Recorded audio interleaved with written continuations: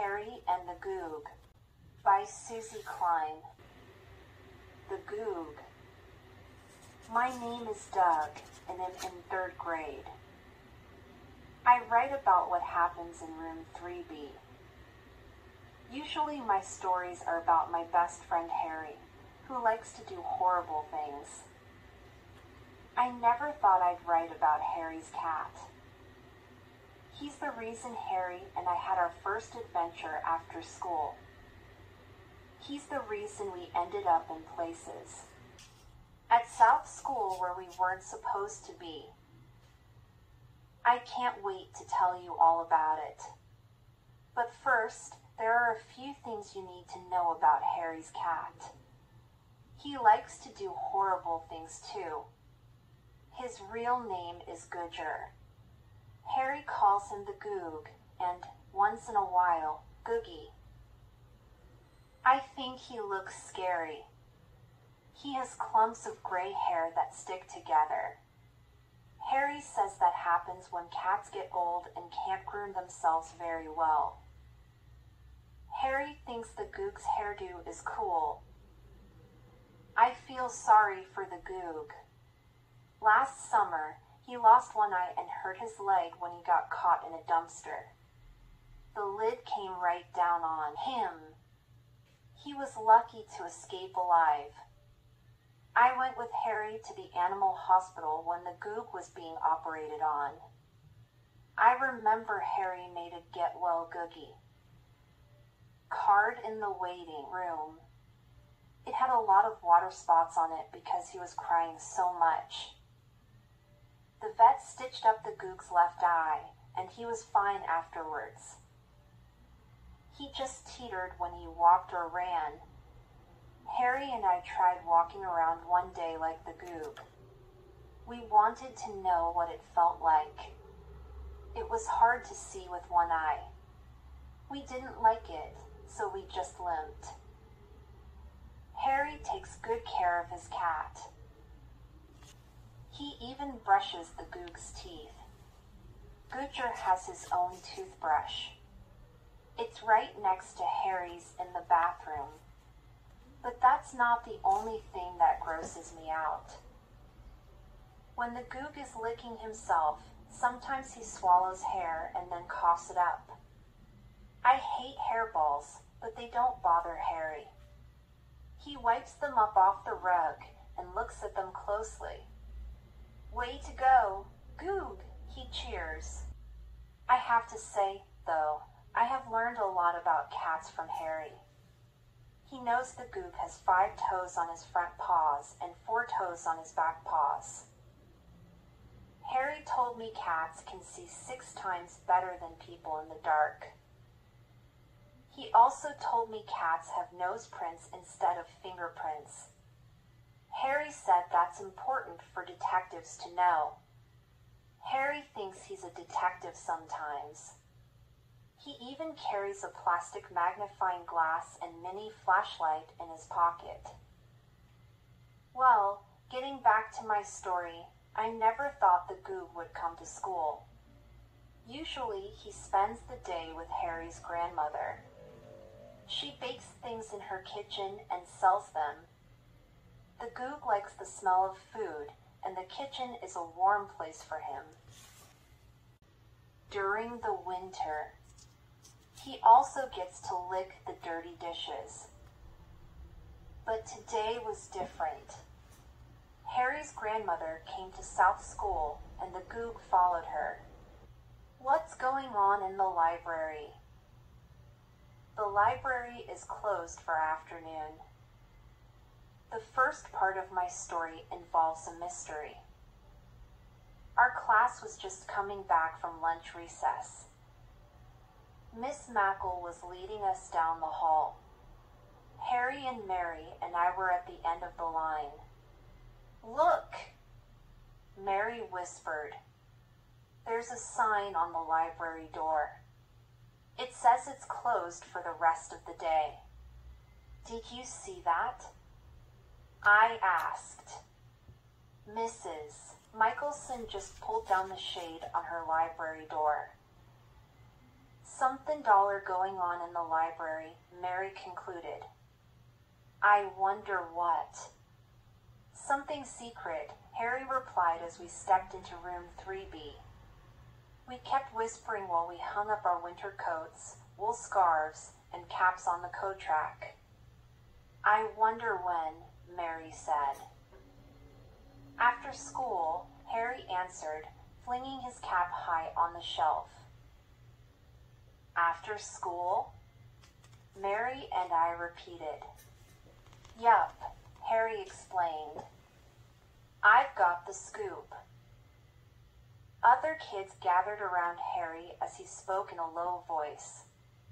My grandmother is coming at 3:15.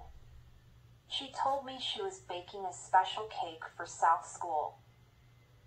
But she wouldn't tell me why. She also said Doug and I could play checkers in the hall while she served refreshments in the library. Oh, pooh! Mary groaned. I wish I could stay with you. Me too, Ida said. I saw Mr. Cardini sneak into the library earlier today with a rolled-up poster, Dexter added. Do you think it's a picture of Elvis? I doubt it, Dex, Ida replied. What's the date today? Mary demanded. February 1st, Song-Lee said. It isn't a holiday. Sid held up a finger. I bet they're having a party for the teachers after school. Or, Zuzu added, a party for one teacher. Harry nodded. Zuzu was the sharp new student who moved to room 3B in December. He and Harry liked to think hard. I bet I know, Mary exclaimed. Some teacher is turning 40 or 50. Mr. Cardini's poster probably says. Over the hill. That's what the sign said for my Aunt Hilda when she turned 40. I like going over the hill, Song-Lee said. There's a beautiful view. Before any of us could explain to Song-Lee what that meant, Miss Mackle motioned for us to hurry up. Time for math, she called. Harry shrugged. Well, he whispered, Doug and I will give you guys the details tomorrow. Mary got a long face. When the 3 o'clock bell rang, the only ones smiling were Harry, me, and Miss Mackle. Nobody wanted to go home. Not the kids that ride the bus or the kids that walk. Mary was the last one to say goodbye to us. You'd better tell us every juicy detail tomorrow. Then she gritted her teeth and muttered, Some people are so lucky. The Goog comes to school. One was feeling lucky. I go to Harry's house every Wednesday to play. But today we got to stay after school for a while. The whole adventure got started when we were sitting on the back steps of South School, just waiting for Harry's grandmother. Our custodian was bending over, putting a doorstop in the door. Hi, Mr. Beausoleil, Harry said. When he stood up, he greeted us. Hi, boys. Hold your nose. I've got some smelly bags of garbage. I held my nose. Harry didn't, of course. He loves horrible smells. Is that leftover fish? Yup. And leftover broccoli. Ew, I moaned. Just as our custodian hauled the garbage out to the dumpster, Harry's grandmother pulled up in her red pickup truck. She parked it in the teacher's parking lot and headed our way. She was wearing a winter sweater and an apron that said AI Cakes. I couldn't keep my eyes off the big white box in her arms. It was so huge. That rascal, Harry exclaimed. He's done it again. What? One said. I'll take care of it, Harry snapped. Then he ran to his grandma and gave her a big hug. Hi, Lamb Chop, she said. She flashed a toothy smile, just like Harry does. Hi, Doug. Hi, Grandma Spudger. Let's hurry on in, boys, she replied. AI cakes can't be late. As soon as we got to the library, she told Harry to take out his checkers from his backpack. Have fun in the hallway here, boys. I shouldn't be more than 10 minutes cutting this cake. What's going on? I blurted out. Is someone turning 40? I don't think so, Grandma Spudger replied. This is no birthday party. Be good, boys. As soon as she went inside the lib, Rory, I looked at Harry. He had quickly lined up 2 rows of black checkers and 2 rows of red on the board. I thought you were a detective. How come you didn't ask your grandma any questions? Harry put his nose next to mine. You're on the wrong case, Duggo, he groaned. Let's go. I shrugged as I followed Harry down the hall to the back entrance of the school. Mr. Beausoleil had taken the doorstop away. My grandma didn't bring just a cake to school, Harry groaned. She brought the Goog too, only she didn't know it. He was in the truck. In the back, Harry said, opening the door. He hopped a ride. He does it all the time. Why didn't you tell your grandma? She was too busy. I knew I could rescue the Goog on my own. I've done it before. As I held the door, Harry stepped outside and looked in one direction only. Yup, he whispered. There he is. I couldn't believe my eyes. There was the Goog, sniffing around the dumpster. The lid at the top was still open. He loves fish sticks, Harry grumbled. Stay here and hold the door, Doug. I'll be right back. I watched Harry sneak down the school steps and then tiptoe over to his cat. The Goog was looking up at the top of the dumpster and getting ready to leap. His tail was tucked under him. Harry lunged forward and grabbed the Goog. Aha! Gotcha, Googie, he exclaimed, holding him tight. Harry scolded his cat all the way back up the school steps. You did it again. You jumped in the back of Grandma's truck. This time you got a free ride to South School. So you thought you'd get a few leftover fish sticks, huh? The Goog put his paws on Harry's shoulder. He seemed to be content for the moment. Harry kept bawling him out. Do you want to lose another eye? Huh? Just as Harry stepped inside the school, I let the door close. The slamming noise startled the Goog. He leaped out of Harry's arms and raced down the hall. The chase was on. The Goog chase. HD, I took off. Airy and our legs motored down the hall. The Goog limped as he ran ahead. His ears stuck out like jet wings. Seconds later, all we saw was a gray blur. When he got to the end of the first floor, the Goog skidded into a quick turn. His claws made a scratching noise on the shiny wood floors. Screech! Then he bolted up the stairs. Doesn't your cat know we're not supposed to run in the halls? I asked. The Goog has his own rules, Harry replied. Follow that tail. We raced up the stairs, huffing and puffing.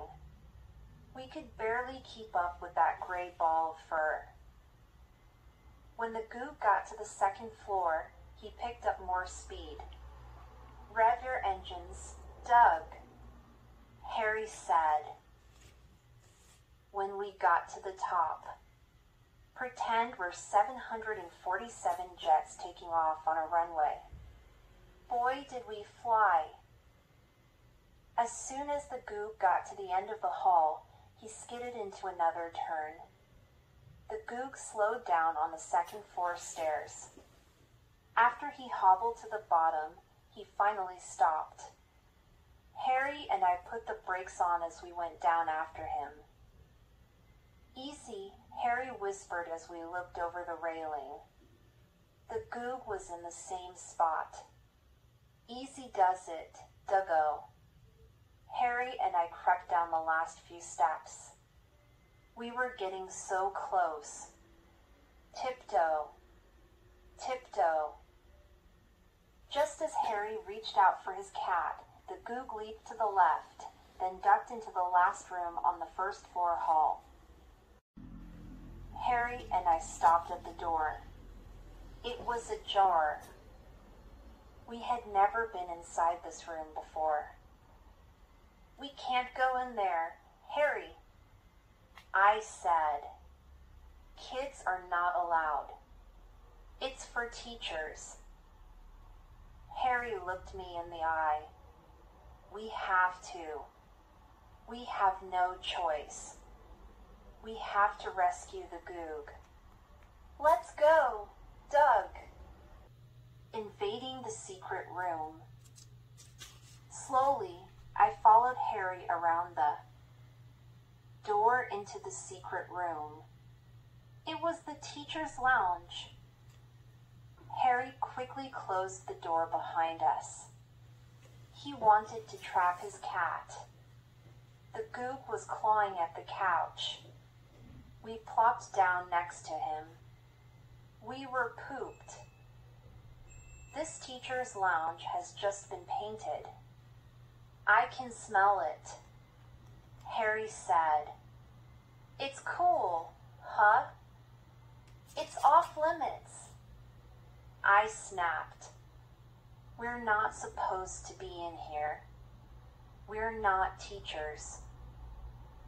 Harry put his feet up on the back of the couch. We can lounge in the lounge for a little while. It's a detective's dream. Look around. For 2 minutes, I bargained. Harry held up 2 fingers and nodded. Look up there on the blue wall, Doug.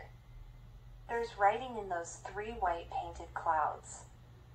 I can't read cursive very well. You read it.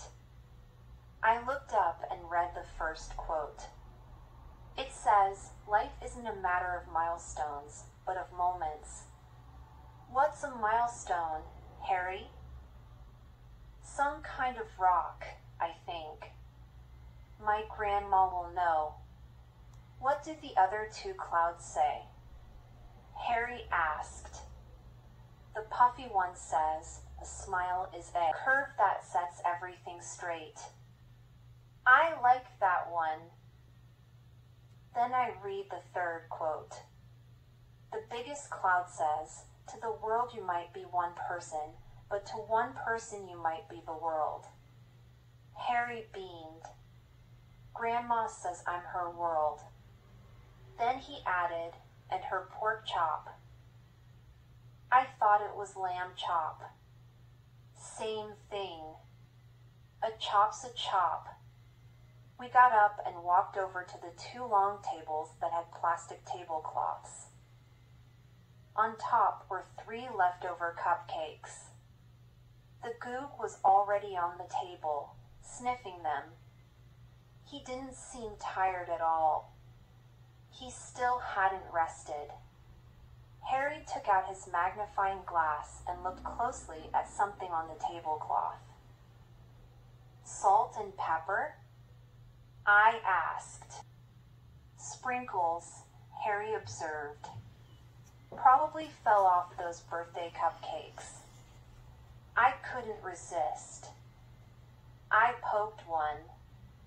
Man, these cupcakes are hard. The Goog wasn't interested in the leftovers either. He jumped off the table, then rubbed up against the snack machine. Harry and I followed the cat and looked behind the glass door. There were lots of little compartments. Each one had a snack sitting in it. Wow, these cost 50 cents, Harry said. Just look at all the different bags of stuff. I named each item. Barbecue potato chips, oatmeal cream cookie, potato. Skins with bacon and cheddar, popcorn, nachos, bite-sized fat-free pretzels, and... Whoa, Harry replied. That's some selection. Those snacks aren't in that food pyramid we study for health. You know, the fruit and vegetable group, the dairy group, the meat and poultry group, and the whole grains group, I said. That's a no-brainer, Harry answered. Of course they are. Remember in math we learned that the pointy top of the triangle is called the apex? Well, that's where the snack group is. Right there at the top of the health pyramid. He was rubbing his hands together. I knew what he was thinking. He wished he had 50 cents. Oh, Harry! I thought. The Goog walked over to the far corner of the room where there was another door left ajar. Harry and I watched the cat go inside. There must be another little room inside this teacher's lounge, I said. When the cat didn't come out, Harry motioned to me. Time to investigate, Doug. Wait a minute, I said. It says restroom on the door. That's the teacher's bathroom. We can't go in there. Harry didn't hesitate. He went inside. It was deadly, but I did it. I followed Harry. There was the Goog on top of the toilet tank, pawing at some flowers in a pot. They're fake, Harry said. If they're fake, I said, how come? It smells like flowers in here. Harry picked up an aerosol can and sprayed it. This is what the teachers use after. Don't say it, I interrupted. Okay, but my grandma just opens our bathroom window. We don't use the spray stuff, Harry added, setting the can back down. Then Harry noticed a little round table with a book on it. Gee, he said. Teachers even read in the bathroom. That's a weird title, I said.